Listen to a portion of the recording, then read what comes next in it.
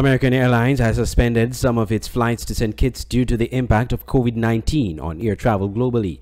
According to notification from the St. Kitts Tourism Authority, flights from Miami, Dallas, and New York are affected as follow.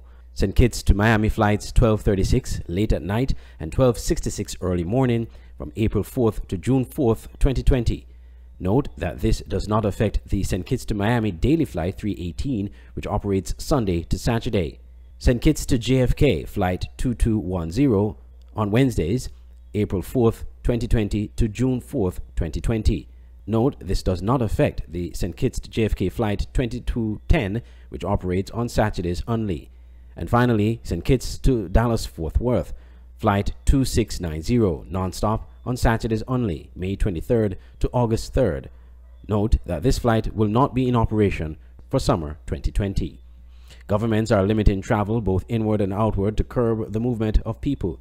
St. Kitts and Nevis issued travel restrictions for passengers coming from a number of countries as a means of preventing the entrance and spread of the coronavirus.